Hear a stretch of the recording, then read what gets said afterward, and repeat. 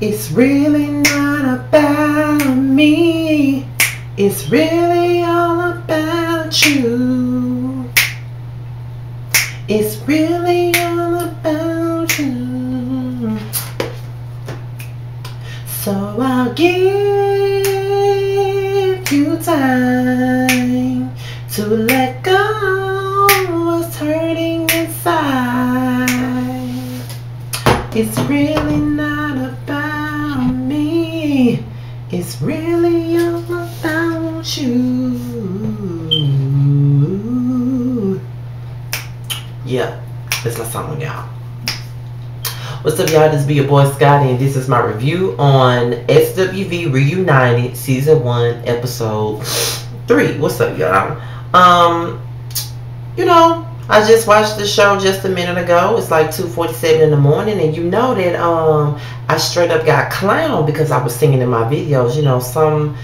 Some faceless ass bitch seen my video, and then all she could do was use the word faggot. I mean, everybody knows that I can't sing. Even I know my tone deaf ass can't sing. So I don't really get why bitches think that they can come up under your video and disrespect you. And then she want to say that she was giving me views. I mean, the last time I checked, Mr. Still Standing was popping long before a bitch came up under his videos to try to diss him. I mean, what makes you think that I need you to get views when you're giving me your money, basically? I mean, you keep refreshing your page. You said that you can't stop watching the video because you and your girls are laying on the floor laughing at me, and I'm looking like, okay, keep doing it. You're only putting revenue dollars in my pocket.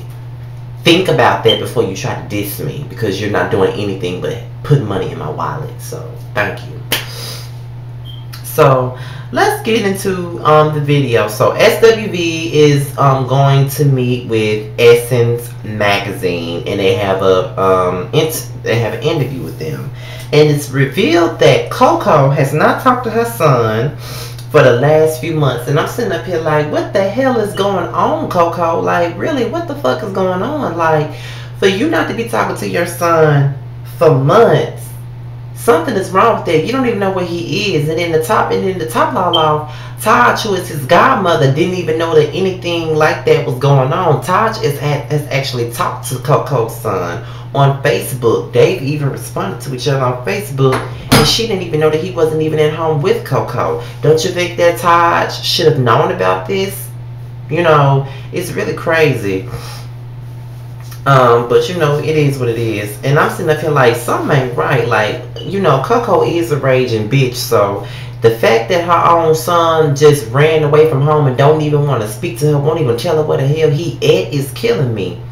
And you know, as we look into the interview, you know, the woman asks Coco about her gospel career, and she says that she's going to do something soon. So that's what makes the girls get annoyed, and it takes them all the way back to the shit that happened in the past. My thing about it is, Coco, you are being selfish. Like, you still trying to make a solo career happen, and it didn't happen when you came out with Hot Coco. I mean, I ain't gonna lie, Sunshine was my jam back in the 5th grade. But at the end of the day, you're missing the point. Like, it does confuse the fans when one minute you're singing about, I love you, Lord, blah, blah, blah, blah, blah, and then the next minute you're saying you gotta go downtown. You know, at the end of the day, you are confusing your fans, and then at the same time, you're making it hard for Lily and Taj, because y'all have a lot of sexual songs, and at this point, because of your Christian beliefs, you can't even sing the motherfucking songs. And I just feel like all this Christian beliefs shit is some bullshit, in my opinion. And I might sound a little bit ignorant when I say this, but I mean, Christians fuck too. Preachers fuck too. How the fuck do they get kids? They obviously fuck. So at the end of the day, I just feel like Coco just being selfish, and she's just missing the entire point, and she just didn't want to get it. So Jeff Robinson got them a meeting with Sony Records, and when I heard that they got a record, you know, they got a meeting with Sony, I thought that was a huge thing, considering the fact that SWV, before I Missed Us came out back in 2012, they hadn't released the album since '97. So for them to be gone for over 15 years and able to meet up with a major label like this is a big thing. But, you know, as I heard Taj talking about, you know, the album, the last album they did, which was I Missed Us, it only sold 60K in total. And she was saying that the label heads was telling them that they should be happy that they sold 60,000 copies, but they were used to selling millions of records, so it was a disappointment to them. Newsflash, Taj. This is not 92, this is not 96, and this is not 97, the 3 years y'all released albums on major labels. First of all, you were gone for 15 years. Number two, you only had a single that was only released to urban or adult contemporary radio, which is really the stations, the soft soul stations that most older people listen to, the adult stations. You only had a single that was only released there, and you had a video directed by Derek Blanks. I never seen y'all send it to 106 in Park. I only seen it on YouTube. I never really seen it on a nationwide scale. And then on top of that, y'all were on an independent label. Y'all already knew what y'all was getting yourselves into when you got with the independent label. When you were the independent label, you're not going to have that big of a budget. And for y'all to sell 60,000 copies and then get a Grammy nomination and a Soul Train that was a big thing. And it did show that you guys were still somewhat in demand. So I think you should have been happy with those numbers, especially for independent artists. So we get into the meeting that the little therapy session that they had, and I'm sitting up here like Coco was being a bitch, and I'm like, she really gonna make me Kelly Price her ass.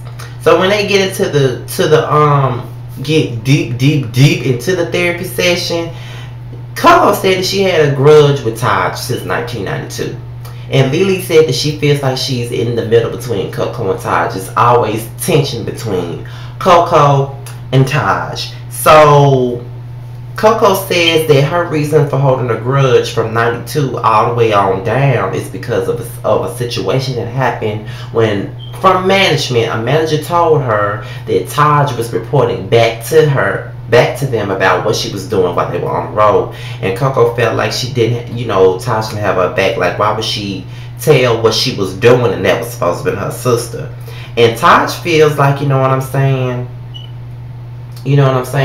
She never came to her about it. She would always believe what other people had to say instead of asking them about it, treating them like second-rate citizens. You know what I mean? Meaning that Coco was hard to get along with. So we get into another scenario when Coco talked about people only love her because she's Coco and she got a voice. Nobody cares about Cheryl. Nobody gives a fuck about her, but everybody cares about Coco. And then Taj was like, she didn't really know what to say because all she knew was that Coco was a nasty bitch. She said that she was hurt by Coco because Coco actually did have cancer in the past. Taj lost both of her parents to cancer by the time she was the age of 14, and Coco did not bother to tell her about that. And I really do feel Taj on this. She probably felt like, you know what I'm saying? I'm hurt. I lost both of my parents to motherfucking cancer. And you mean to tell me that you didn't think I would understand? And then, that's hurtful for your friend, somebody you've known since you were about 8 or 9 years old, to keep something that heavy from you. That's not a fun thing. And I feel like Coco needs to understand that that's not a fun thing. You know what I'm saying? And she was like, I wanted you to hold me down. And that really made me want to cry. I'm like, these girls really have issues and they have to get through them. They have to get past them. And when Lily started talking, it really made me want to cry. When she talked about after the group broke up, she was staying in the hotel. She was down to her last $200. And when that invoice came in, she knew she was done. She knew she had to live out of her car. And at the end of the day, she wanted to end her life. She was ready to end it all. And it just seemed like when SWV broke up, it was so much negativity around their breakup that they didn't want to have nothing else to do with SWV, and I feel like that was really fucked up back then. Coco and Corey talk, and Corey just ain't nothing but a flaming queen to me. I don't really like him. I don't really care to talk about what even happened with them because, he's just a flaming queen. He could never get his point across without yelling or throwing the fact that SWV wasn't shit until he came along. But he did agree to meet up with Jeff. So Corey and Jeff met up, and they decided that they were going to work together and that everything was going to be fine. Taj's birthday came around. Eddie threw a surprise birthday party for her. She was very surprised. She didn't even know that he was going to do that. And then after that was over, he pretty much dropped this bomb on her that he's going to be taking a job that's going to, pretty much send him to New York full time, and she doesn't want to live in New York anymore. So they have to figure out what they're gonna do about that.